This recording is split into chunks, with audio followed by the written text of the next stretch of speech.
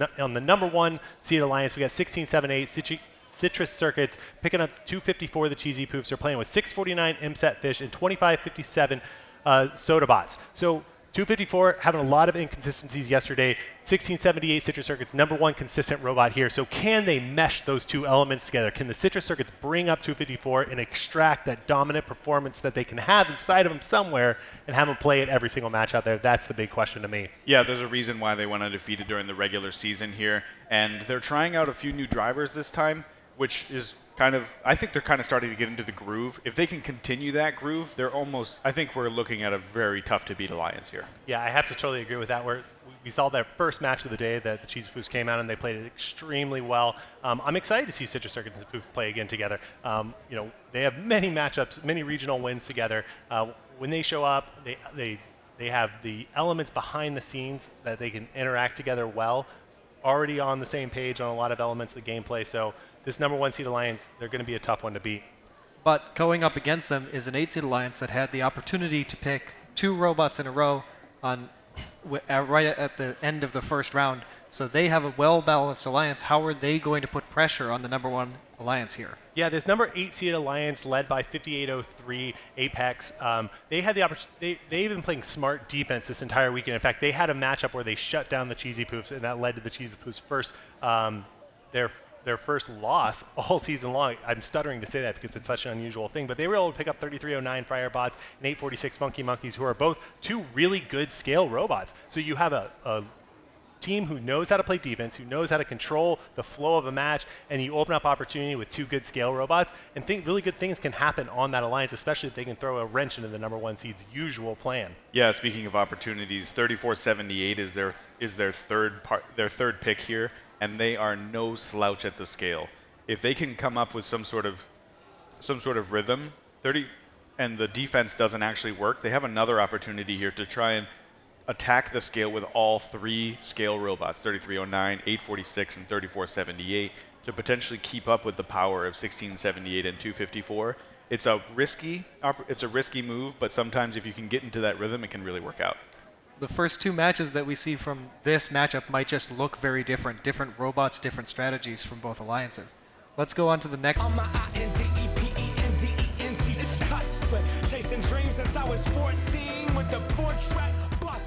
Chezy champs, please welcome back your master of ceremonies, Pat Fairbank. Welcome to the playoff rounds at Chezy champs. First off, in the quarterfinals, we're going to see the #1 alliance face the #8 alliance. Let's meet some of these teams. On this first alliance, we've got a couple of teams that have played together before, but not since 2016 on a playoff alliance. First up, they go to several regionals a year. They usually win 3. They've won a championship. They are Team 1678. From Davis, California, it's the Citrus Circuits. In the center station, they won a couple of regionals this year. They are back-to-back champions of the world, 254. From right here in San Jose, it's the Chezy Poofs. The third member of this alliance, solid local team, Team 649. From Saratoga, California, it's MSET Fish. Down on the blue side, alliance #8, Team 3309.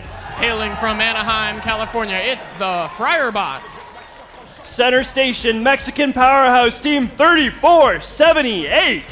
From San Luis Potosí in Mexico, it's Lambot. And rounding out this alliance, Team 846.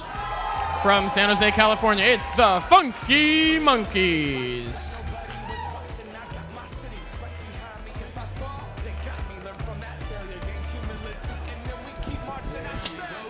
Are you ready to start playoffs at Chezy champs? Drivers behind the line, 3, 2, 1, power up. Right away into autonomous mode. It looks like a scale auto coming out of Citrus Circuits. They get out of the way. Here come the Poofs now. They make it 2 onto the scale. Funky Monkeys missing theirs for blue. Poofs make it 3 for red. Poofs trying to get a 3-cube auto. That's going to be only 3 for red, but none for blue. Blue desperately needs to get back onto the scale. Poofs and Citrus have to work on that collaboration. Funky Monkeys going high. Friarbots with another to follow.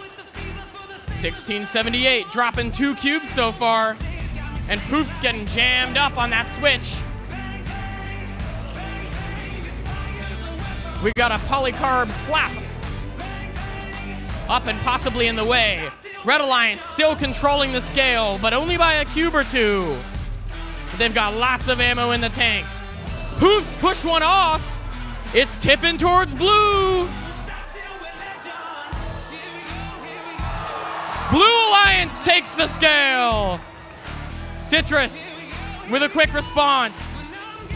Maybe coming back towards Red now.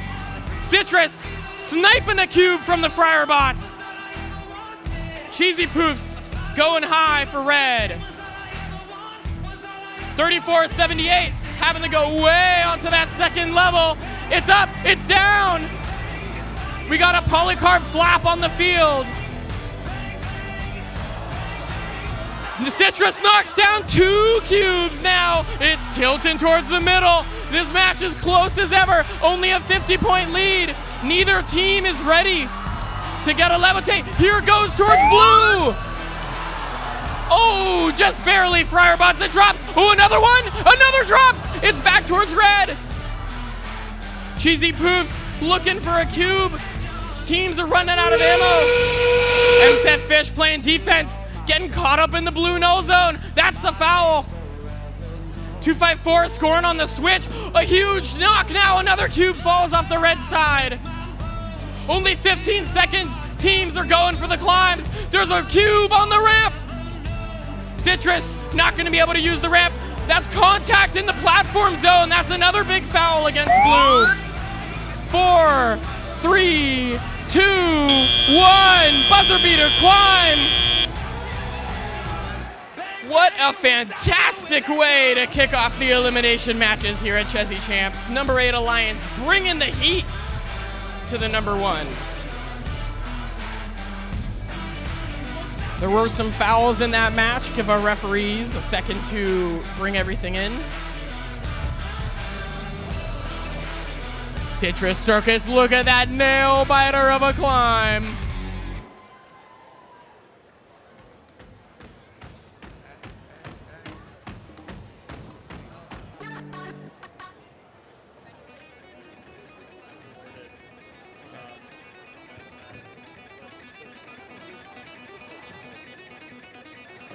Because of that contact in the platform zone, the Red Alliance has been awarded 2 free climbs. Let's see the scores. This one goes to the Red Alliance, 408 to 230. Let's get that match broken down by the RoboSports Network. 1678 there taking a last-second rocket straight up to get that face the boss, but what did we see that match that we didn't really expect, Ty? So I think the important thing here is while there's incredible amount of scale power on 1678's, 254s, and 649's alliances, there were a lot of dropped cubes. And being able to capitalize on those dropped cubes by the Blue Alliance made this a lot closer, made it look a lot closer than it really was. Yeah, that's really something that maybe in the quarterfinals might not be the worst thing when you're the number 1 alliance. You have a lot of power there, but Blue, the 8 seed, was able to keep up, even sitting out their alliance captain. And we might see from this 8 alliance maybe even a lineup change, trying to just put more pressure on 254 and 1678, who mostly looked like they were running where they wanted to run 254 back to the vault, something we've seen them do quite a bit.